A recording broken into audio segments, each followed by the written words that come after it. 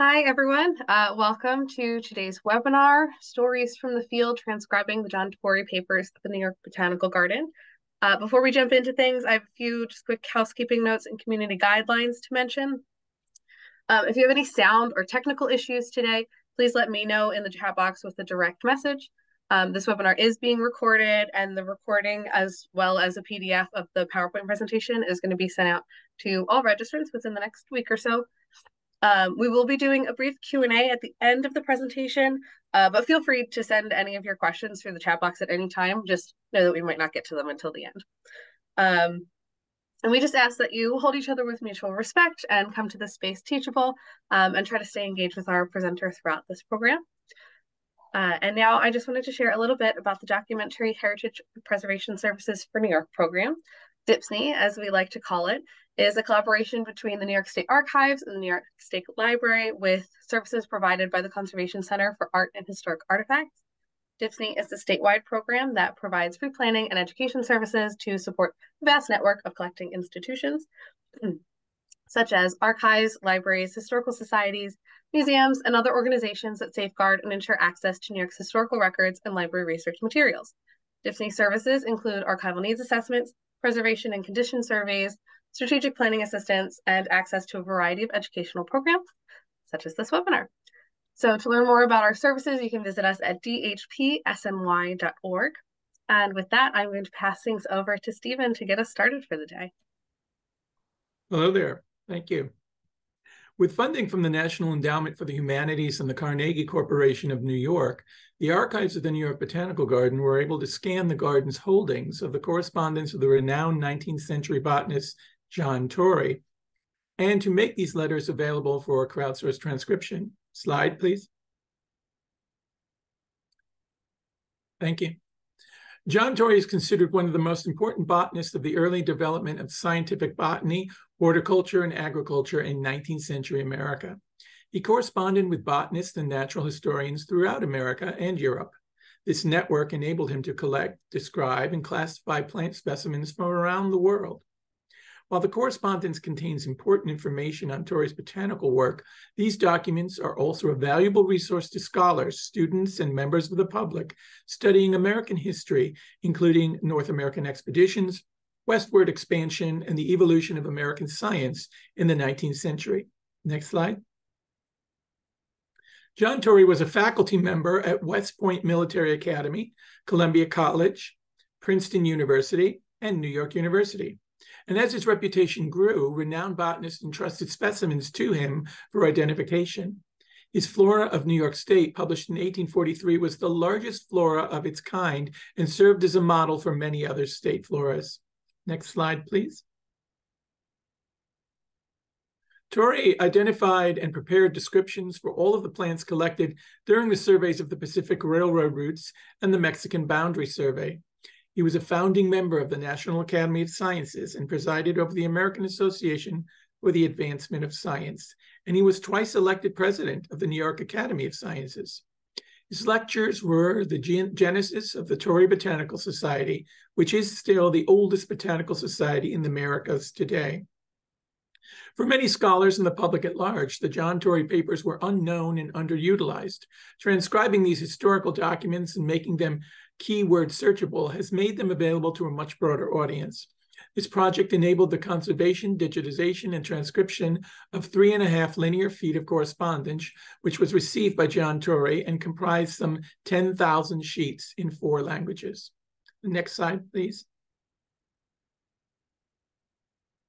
Using the transcription platform called From the Page, the John Torrey papers were then made available online through the Biodiversity Heritage Library and its mirrors, the Digital Public Library of America and the Internet Archive. The Mertz Library is a founding member of the Biodiversity Heritage Library, which is a consortium of the world's major natural history libraries digitizing their collections. Upon receipt of the 3-year, $260,000 award from the NEH, a tabletop scribe scanner was purchased from Internet Archive for use on this project. Significant assembly and calibration was required prior to using the equipment. The NYBG systems librarian and digital imaging technician hired for this project both undertook the work. Significant planning for the digitization component of the project was done before the actual digitization began. This included discussing file naming conventions for the page images in TIFF format and the required page-level metadata. Another topic for discussion was the proper mapping to the Biodiversity Heritage Library's architecture. Next slide, please. A new MARC record for each correspondent represented in the collection. Well, we have to go to the next. I think that, yeah, here we go. Thanks. Project staff agreed that the benefits of having one MARC record for each correspondent, approximately 350, and the rich contextual information that could be included in these records warranted the significant amount of work that it would require. In the first year of the grant, 1,022 letters consisting of 3,624 pages were digitized.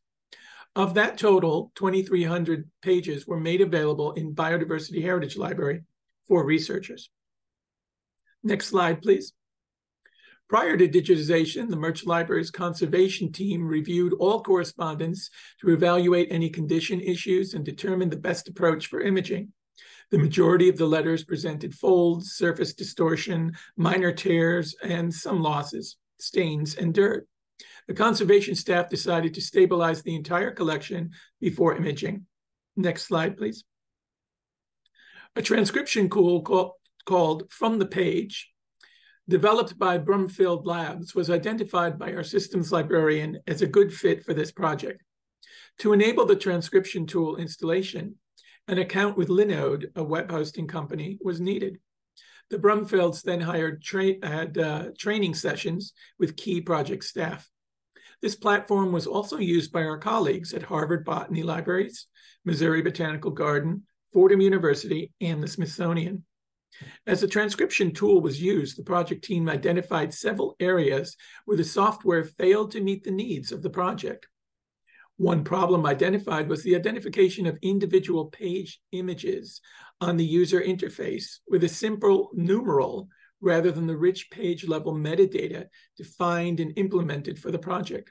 For example, the first page of a letter from Alphonse de Candolle to John Torrey was initially identified as number 1 from the page, but identified by our team as 6th of August, 1863, number 1, in the page-level metadata standards that were developed. A transcription coordinator was hired to oversee the efforts of the volunteer pool during the transcription. From beginning to end, we would have 3 coordinators hired to oversee the project. Next slide, please.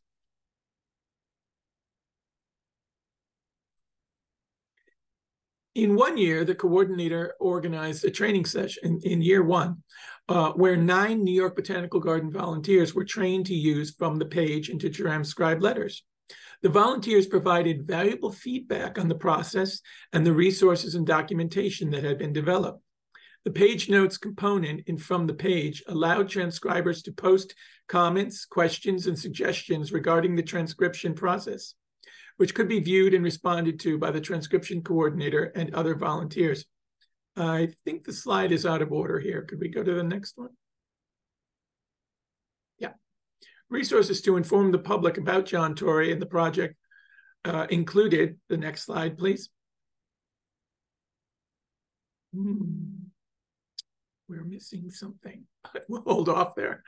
The resources that were developed include Transcribing the John Torrey Papers, a LibGuide. The resource provided information on the papers, a biography of Torrey, information about his key publications, and guides to help people start transcribing the papers. A landing page for the Biodiversity Heritage Library about the John Torrey papers contained information about the collection, a biography of him, and links to his publications already scanned in the Biodiversity Heritage Library, as well as access to resources for transcribing the papers themselves. And then in the Digital Public Library of America, harvest of content from BHL occurs on a bi-monthly interval. This is significant because the Digital Public Library of America may be preferred by scholars over the Biodiversity Heritage Library platform, especially scholars in the humanities community. We also created a distinct collection for this project in the Internet Archive. Next slide, please. Oh, no, we're actually there. Hold here. Prior to beginning work on the project, the tabletop scribe was identified as a preferred scanner for content to be ingested into BHL. On the strength of the enthusiastic reviews received from several institutions, a decision was made to purchase this from the Internet Archive for use in this project. After digitization began with the scanner, image quality problems were identified. When a scribe scanner is used, all post-processing of images is done by Internet Archive staff rather than by the digitization staff at the home institution. The Internet Archive affixes a fixed set of corrections to all images received from the scribe machines, and this made it difficult to achieve the high-quality images needed for the project. Project staff concluded that imaging archival correspondence on the scanner of the scribe scanner was inadvisable, and all digitization of correspondence was then shifted to an existing overhead camera stand. All image correction and post-processing was then done right at NYBJ. As an extension of the project, the team did decide to identify a number of books from John Torrey's own library held in the Mertz Library. These titles were then annotated and ascribed to Torrey, and they were digitized using the scribe scanner. So we did get to use it after all with a scanning technician. The next slide, please. Oh, we jumped ahead. I think we need to go back to, no, go back. One more, thank you.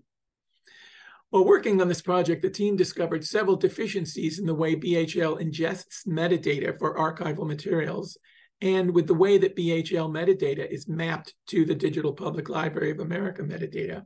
For example, dates from the subfield of MARC 245 fields are not captured in BHL titles, and the genre correspondence cannot be set automatically when MARC records are ingested. The Torrey project team at NYBG brought these problems to the attention of other BHL member libraries. Meetings to reach consensus about the best solutions to these problems extended well beyond the boundaries of this project. When individual letters are defined as BHL segments, static URLs are assigned. Oh, I think we need to go up to another. Yeah, okay. Static no. One up. Thank you. Skip that. Where did I lost my place? So when individual letters are defined as BHL segments, static URLs are assigned. Our systems librarian worked with the Digital Public Projects librarian at the Harvard Botany Libraries on a method of making individual letters within digitized correspondence more discoverable by defining BHL segments. The static URLs assigned to BHL segments can be used to link letters between two people. In addition, the method developed and documented supports the download of metadata for individual letters from BHL and its import into reference management software, such as Mendeley and Zotero. This feature makes it much easier for scholars to cite letters in their work. The next slide, please.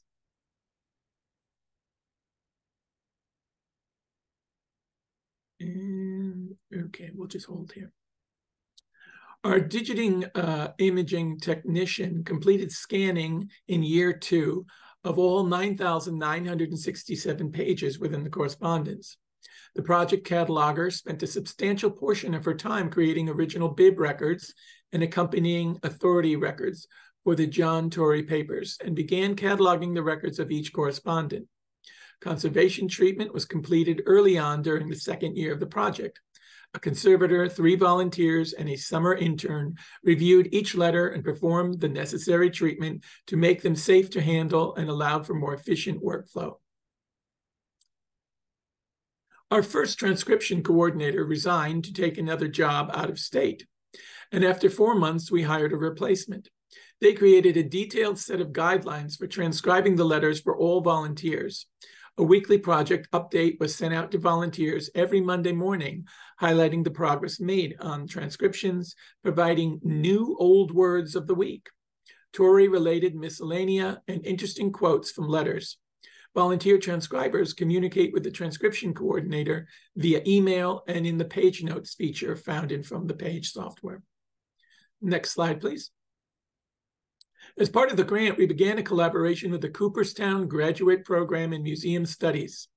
Mertz Library Director and the Dean of the Museum Studies Program devised a project for a small team of second-year students to create a digital exhibit themed on John Torrey.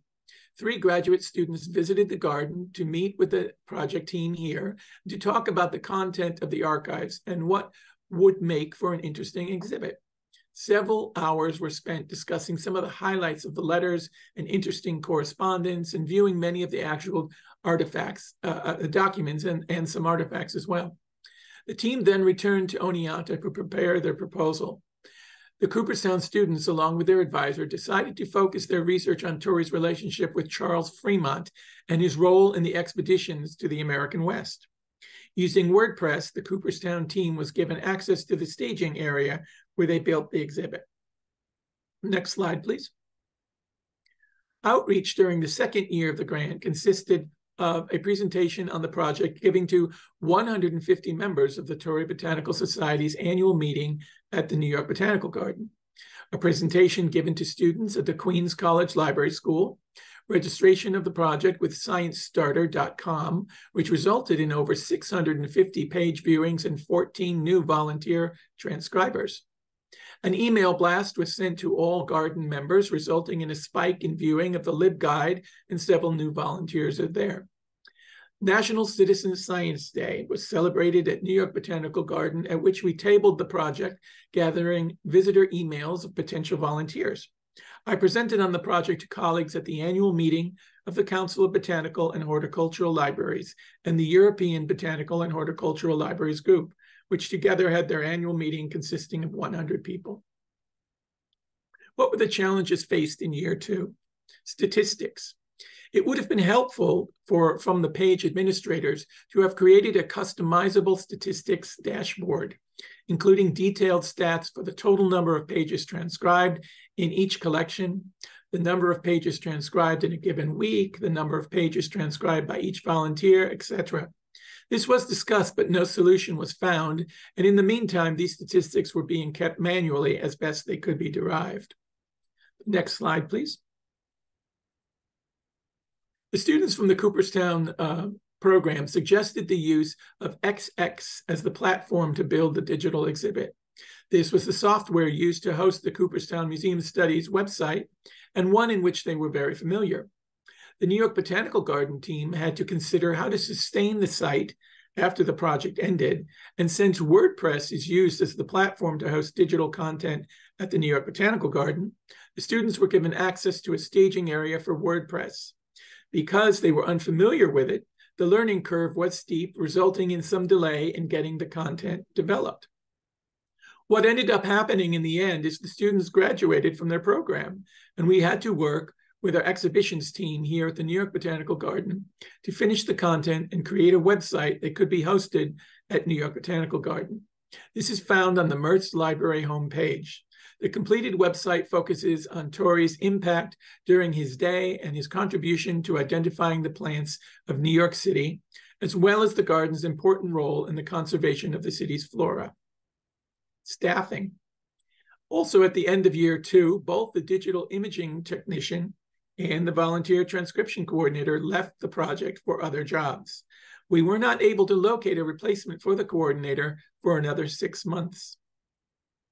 At the beginning of year 3, the key objective we set was to increase the number of letters transcribed and ingest them into the Biodiversity Heritage Library to make them more widely available to the research public. In order to track the number of transcriptions needing quality control and approval before being uploaded, the newly hired transcription coordinator created a detailed Excel spreadsheet to track transcription progress. Information captured in the spreadsheet included the number of correspondents, the number of pages per correspondent, the percent of transcription text uploaded to BHL, and the remaining work to be done. Next slide, please. Using various outreach methods, such as distributing a project announcement to colleges and universities, and through public history and archival social media channels, the volunteer pool increased significantly from 92 to 172 volunteers during year 3, which began in June 2019. To keep volunteers interested, motivated, and engaged, the transcription coordinator continued to send weekly project updates that provided a transcription completion status and highlighted new old words of the week, Torrey-related miscellanea, and interesting quotes from transcribed letters. Next slide, please. The project team worked with the technical team in BHL in collaboration with programmers from the transcription tool from the page to successfully incorporate new functionality into BHL, allowing the upload of transcriptions in place of the previous automatically generated OCR, optical character recognition. Handwritten archival materials are notoriously problematic for OCR software. The project team was able to generate machine-readable text that enables searching and discoverability. And with this new functionality, these transcriptions can now be uploaded in place of the automatically generated OCR, allowing them to be full-text searchable and enabling the taxonomic names to be recognized by software. Since this transcribed text can be viewed alongside the digitized page image, users can more easily read materials with difficult-to-decipher handwriting. Next slide, please. The Mertz Library also hosted a small public display of original archival material from the Torrey collection, allowing our volunteers to interact with the primary source material, encouraging a direct connection between original and digital content. In a successful effort to target and attract new volunteers who possess skill sets that would allow them to become significant contributors to the project. The project was also prominently featured as part of our open house events here in the Mertz Library, and several Torrey transcription workshop events were held to increase production and communication between volunteers. At these events, members of the New York Botanical Garden staff and the general public were able to interact on site with the transcription coordinator while creating a sense of community among the volunteers. Next slide, please. Transcription coordinator attended National Council on Public History's annual conference, where he engaged in discussions on the significance of crowdsourced transcription projects and potential methods of promotion, as well as the management of digital volunteers. He promoted the project through word of mouth and handing out a printed flyer about the project, and discussion of the project at various conference workshops. Outreach and exposure of the digitizing and transcribing the John Torrey papers was also increased through tabling at local events at New York Botanical Garden, such as the Farmers Market, where we had a word search game, and the annual Citizen Science Celebration. Throughout year 3, the transcription platform from the page experienced several instances of technical difficulty, which interrupted workflow. Technical issues included, but were not limited to, connectivity issues with the Internet Archive, internal coding errors, site crashes leading to loss of content, difficulty acquiring accurate statistics, and issues in exporting content in its proper format. On each occasion, the transcription coordinator and systems librarian worked closely with Brumfeld Labs, the creators and proprietors of From the Page software, to find appropriate solutions. As of December 2019, 9,213 pages were marked as being transcribed. 87%, or 8,261 pages, had actually been reviewed and uploaded to the Biodiversity Heritage Library and made available for full text searching.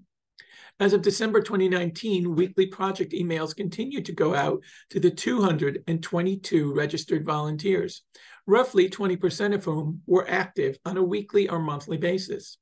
A smaller subset of about 15 transcribed on a near daily basis and represented the most significant contributions to the project. Special mention should be made of outreach to high school students. It was discovered that the New York State school system had not required teaching of cursive writing as a core skill since 2011. However, it was still being taught during that time in private schools, and a small group of Bronx Catholic high schoolers that we did an outreach presentation to did not have any problems in reading the cursive letters. In June 2018, both the volunteer transcription coordinator and the digital imaging technician resigned their positions for full-time employment elsewhere. With permission from the National Endowment, the two positions were consolidated to create one new position known as the transcription coordinator for the remainder of the project. Many letters transcribed through the project contributed to several scholarly articles surrounding John Torrey and his work, which were published in 2021 as part of the 150th anniversary celebration of the Torrey Botanical Society. Next slide, please. Hilary Callahan, professor of environmental biology at Barnard College, brought a class of 20 students to a special presentation on the Torrey transcription project. Members of the class worked on transcriptions for several weeks in coordination with a larger project on biodiversity. The professor was specifically interested in the intersection of humanities and the natural sciences and chose participation in the Torrey project because she believed it was an impactful and practical way of highlighting the connection between the two disciplines. Paula Lazarus is an associate professor in anthropology at St. John's University. She taught a class in the history of biodiversity and ecology and incorporated the transcription project into her curriculum. Each student identified one correspondent, wrote a biography about their specific scientific exploits, and they also transcribed at least one letter in the collection, the Torrey collection. A minimum of 13,000 views in the Internet Archive were recorded during the project I should say 13,000 views of the John Torrey letters in the Internet Archive and BHL were recorded during the project, with 2,438 views to the LibGuide we had created. Challenges faced in year three include a government shutdown. The team was faced with the difficulties of the shutdown, which prevented access to several accounts and websites, specifically those dealing with the Smithsonian Institute, which is the home of the Biodiversity Heritage Library Administration. These difficulties created holes in the workflow, as their software, known as Macaw, was instrumental in the movement of content into the Internet Archive and successfully from the page and BHL. When the government shutdown ended after 1 month, though. The transcription coordinator position was funded with benefits for 1 year and ended in February 2020. Next slide, please. COVID closure in March of 2020 left the New York Botanical Garden archivist and project team leader, myself, to continue contact with remaining volunteers and review nearly 1,000 pages of transcription, which needed editing and verification before being passed to the systems librarian for upload to the Biodiversity Heritage Library. A number of transcriptions marked as completed were found to have been incomplete or fraught with errors. Volunteers skipped over lengthy Latin descriptions and long lists of plant names, such as what you see here on the screen. Final report submission was extended to September 2020. Thank you. Leah? I think we have one more slide. There we go. An example of one of the worst handwriting elements found in the collection, but one that was actually quite necessary when you think about it. If you're out there with limited paper, out on an expedition somewhere, you write your letter, and when you run out of space, you just turn it on its side and continue writing that way. It wasn't uncommon at the time. Leah, we're all set.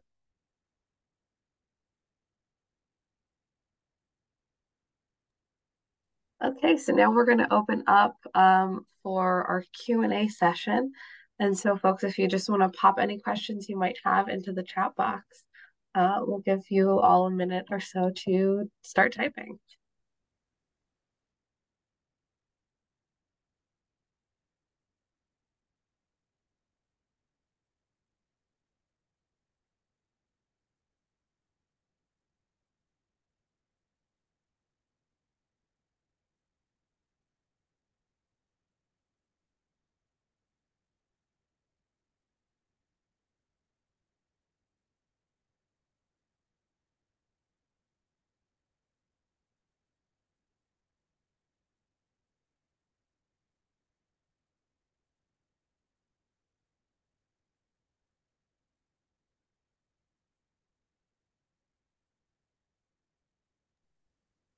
So you have both a comment and a question from Rhonda.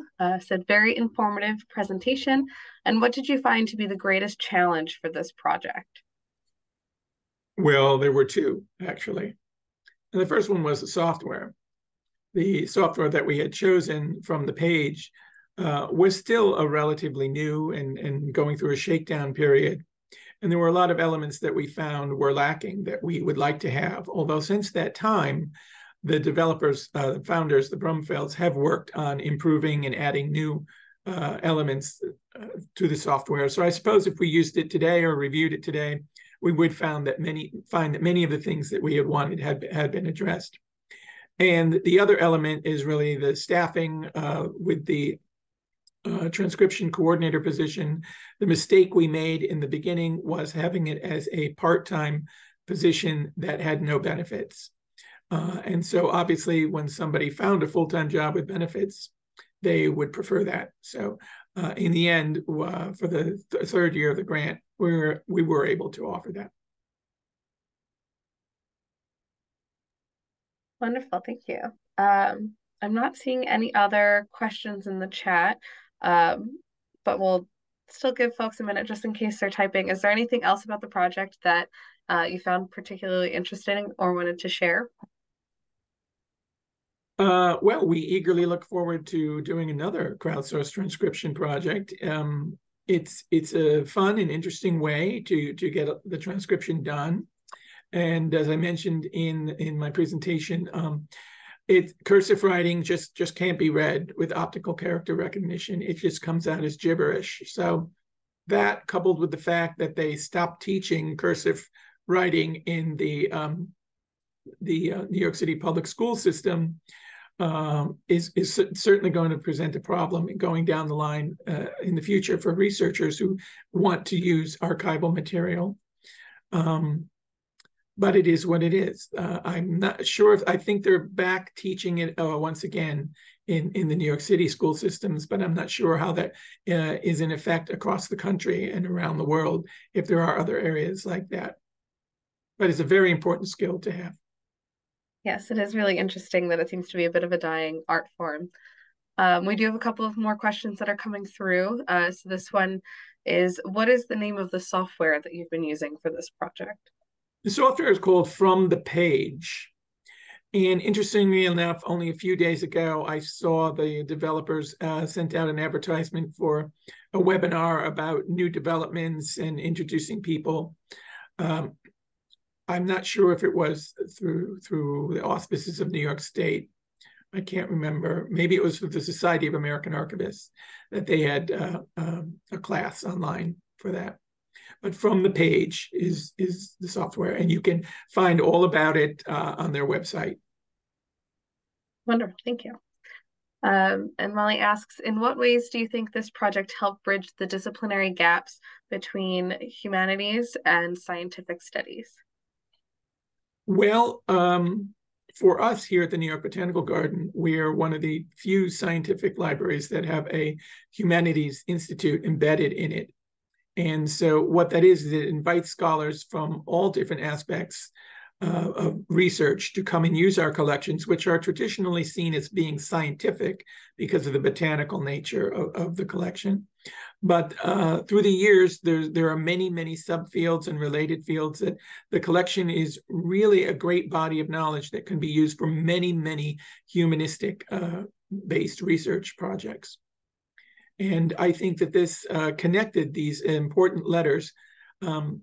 Some of them can be very chatty. They're not necessarily botanical. Some of them are talking about events of the day. And not particularly in this collection here, but his outgoing correspondence. So this was a collection of correspondence received by John Torrey, but we don't have the letters that he sent out in response to them. And I have seen in other libraries letters that he had written describing things like what it's like to ride out west on the Pony Express, or the draft riots in New York City during the Civil War. Things like that can also find their ways. One of the letters I was transcribing had to do with a fire at West Point Military Academy and how the students came together to save the laboratory and the equipment and things like that, and talking about the needs of the teachers there. And we have another question. You say that you use basically volunteers for the project. How do you go about selecting those volunteers? Well, the first thing we did is we started with the volunteers that we already had. So being a cultural institution here, we have a number of volunteers at the New York Botanical Garden. There's one time as high as 700, I believe, but not nearly that high now after COVID. That was the first outreach. The next outreach was area schools and universities. And then there was outreach using social media. And in the end, we had the volunteer, the transcription coordinator attending workshops and seminars put on by various groups in public history as well that he was a member of. So there's a lot of different ways that you can do that on site. As I said, we had tabling for special events, helping to display the project. When we had open house in the library, we would always have a feature section about this and show some interesting letters and see if people were interested in doing something like that.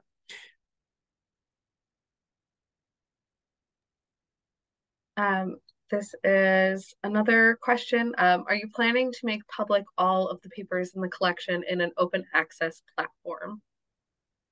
Yes, they certainly are right now. All that have been transcribed, they're in the Biodiversity Heritage Library, which is open access, and in their mirror, the Digital Public Library of America and the Internet Archive. All of those are certainly considered open access.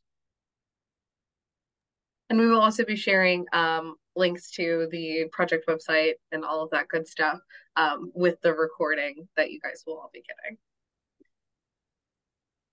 So I think it looks like that is the end of the questions that we have gotten in the chat. Any final words for us, Stephen?